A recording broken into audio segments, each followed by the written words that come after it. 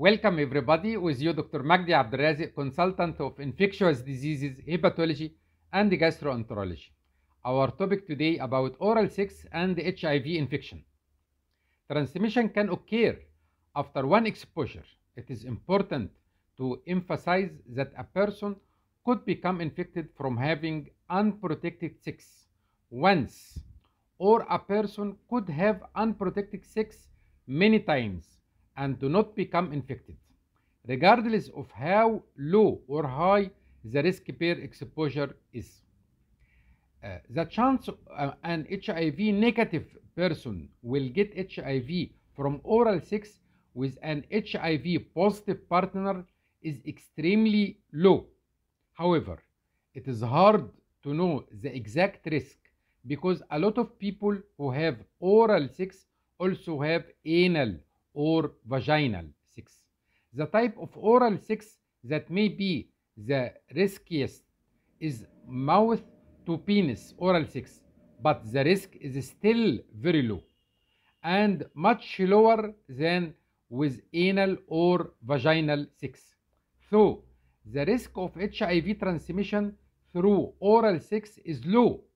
Several factors may increase that risk, including source in the mouth or vagina or on the penis, the bleeding gums, oral contact with menstrual blood, and the presence of other sexually transmitted diseases. Risk of other infections, other sex transmitted diseases such as syphilis, herpes, gonorrhea, chlamydia can be transmitted during oral sex. Anilinguus can also transmit hepatitis A and B, intestinal parasites like Giardia, and bacteria like E. coli. Reducing the risk, individuals can further reduce already low risk of HIV transmission from oral sex by keeping their male partners from ejaculating in their mouth. This could be done by removing the mouth from the penis before ejaculation, or by using a condom, using a barrier like condom or dental dam during oral sex. Can further reduce the risk of transmission HIV, other sex-transmitted disease, and hepatitis.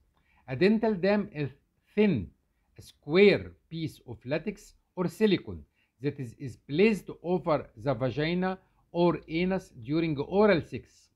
A latex condom can also be cut lengthwise and used like a dental dam.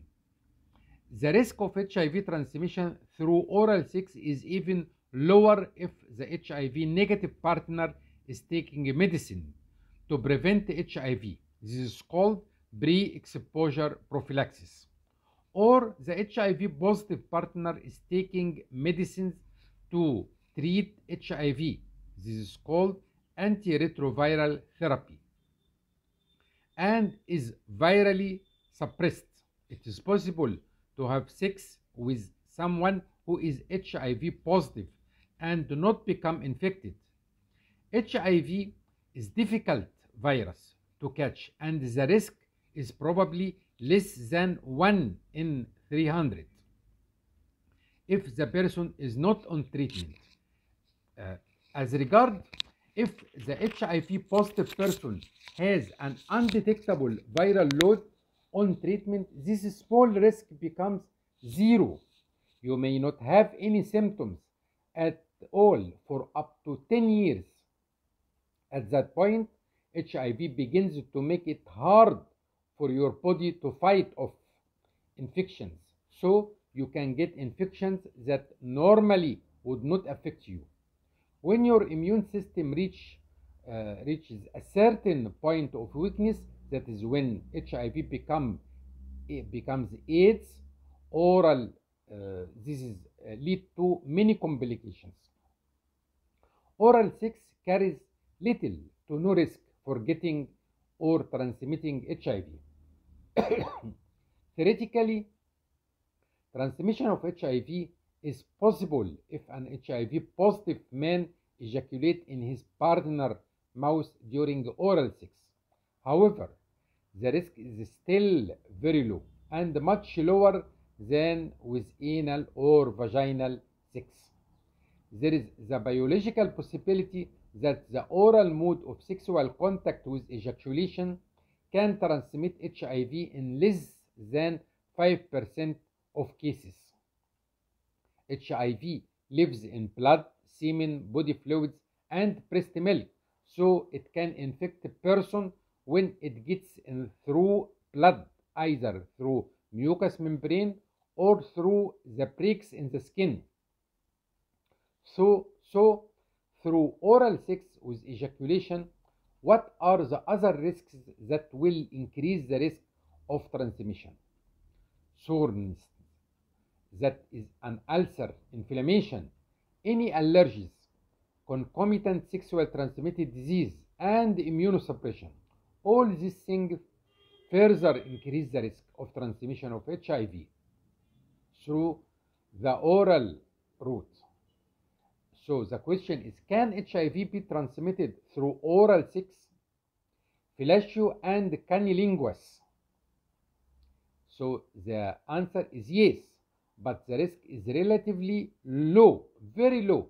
If you are worried about HIV infection, you may wonder whether it is safe to have oral sex.